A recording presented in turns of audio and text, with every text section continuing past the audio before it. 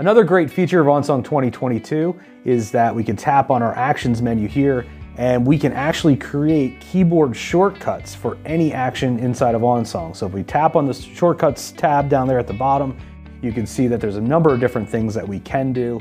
For instance, we can edit our song just by hitting Command E. So for instance, if I close this screen and I have a keyboard attached to my iPad right now, I can hold down Command, tap E, and it's going to open up my song editor without me even having to tap on the screen.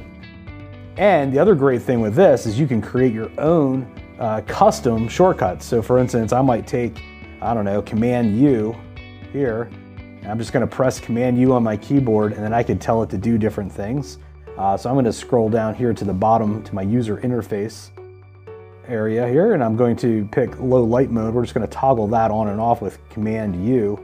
Close the screen, press Command U, and now I'm toggling between low light mode just by using my keyboard.